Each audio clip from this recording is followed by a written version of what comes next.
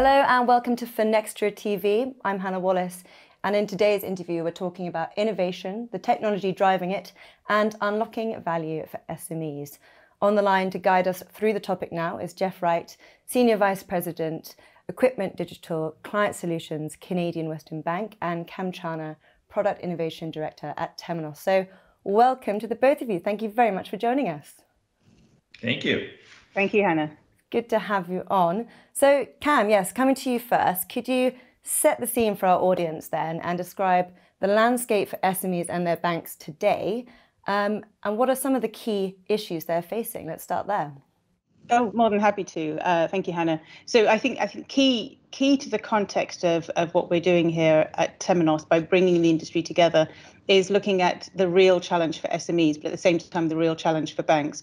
We started off probably a couple of years ago now, doing some market research to try and really understand not only the opportunity for banks, but the problem that banks are having today in really wrapping their arms around this underserved segment that is the small business banking sector.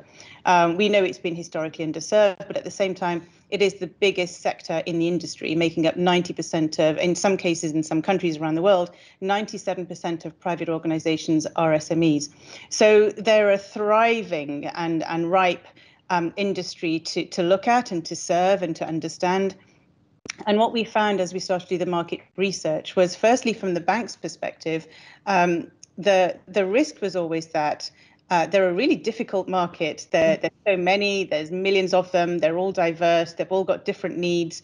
And quite often they've all got different funding sources as well. Not all of them are formalized, which means from a bank's perspective, it's quite a big risk to take a bet on an SME. But even more importantly, we stepped beyond the banks and then went to the SMEs themselves. In total, I think over the last couple of years, we've carried out around 300 or so interviews with actual SMEs to really understand, not ask them what they want, but to really understand their challenges. And the number one challenge that came out was the time to grow and the knowledge to grow. It wasn't so much the assumed challenge of they just need more funding. It was the fact that they just don't often know what they're doing. They often have a great idea and have great ambition, but the minute they start to form a company and they get lost in taxation setups and corporations and so on, it all falls apart fairly quickly rather. And what was really sad was actually speaking to quite a lot of these organizations saying we had big ambition, we had high hopes for being the next big startup. But very quickly, the administrative burden of running a small business weighs them down, and suddenly they're just a low growth company that's not getting the support it needs from the bank. Because Jeff, you were part of that journey very early on when we started to pull that market view together. Do you concur? Is there anything else that, from a bank's perspective, you saw as an opportunity in the SME space? Yeah, no, I completely agree. What we saw initially was every time you do customer loyalty surveys in the industry, small business owners consistently report lower scores than any other segment. And so we know they're underserved. The question was why? And what really came out was they're just not big enough to get the attention of the commercial banks, and their needs are different than the typical retail client. And so they were kind of stuck in the middle. And so we knew there was an opportunity to figure out how to bring a different kind of value to them. And I'm very aware that the two of you have been busy innovating in this space. So I'd love for you both to tell me a bit about what you've been doing and also how. So Jeff, it'd great if you could kick things off there.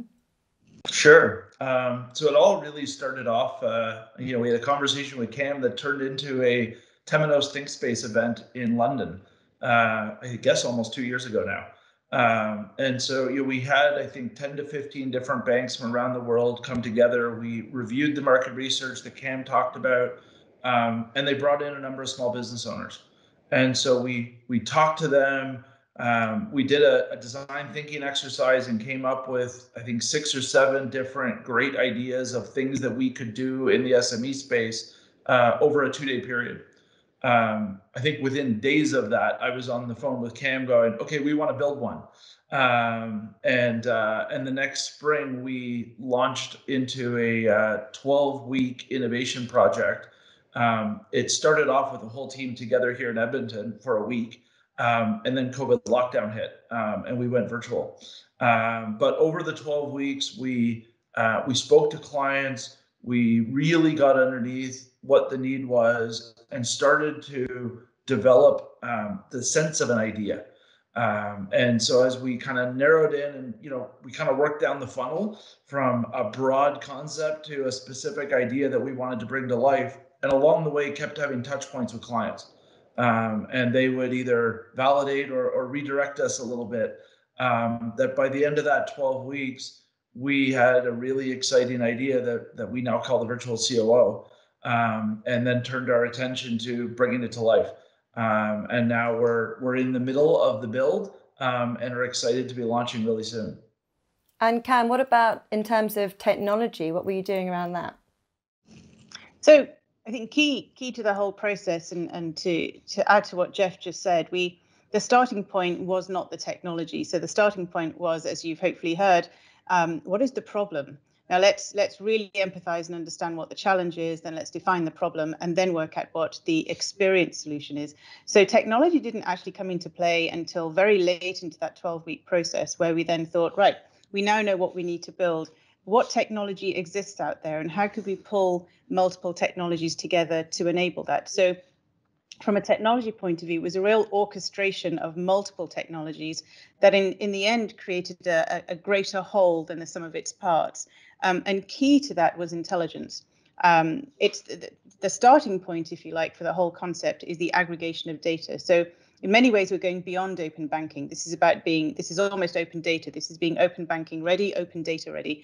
So the first premise was going beyond banking and looking at more than just banking data, pulling together multiple data feeds, and then running intelligence and analytics and XAI through that. Where we really drove our thinking and the concepts of what the VCOO can actually do was in using our XAI technology to enable businesses to not just be told what's going to happen, but actually to get the help to solve those problems. So this isn't just about AI for the purpose of insight, it's analytics and AI and more technologies for the purpose of, we'll actually help you solve those problems. And we'll sometimes do it without you because we're learning about what you need and what you don't need and what works for you and what doesn't work for you. So the technology aspect is super exciting because we're edging it along into territory that the technology has never been used before. And that's truly exciting. Yes, the VCO, as you call it, virtual COO, an incredible concept. Jeff, could you maybe highlight some of the sort of main benefits from this? Yeah, it really started from the insight that Cam mentioned, that small business owners are really comfortable and often amazing at whatever their business is about. What they're less comfortable with is how to run a business. And so we tried to build a platform that acts like that COO that they don't have and brings together the information around the health of their company, how their cash flow is doing, maybe if they're seeing orders peaking, are they ready for that? All those types of situations that a business owner might typically have to deal with. And then we turn that into advice and say, hey, we see this happening. Think maybe you should consider this action. And the client agrees, and away we go. And so it's giving them that helping hand that it's hard for a small business owner to find.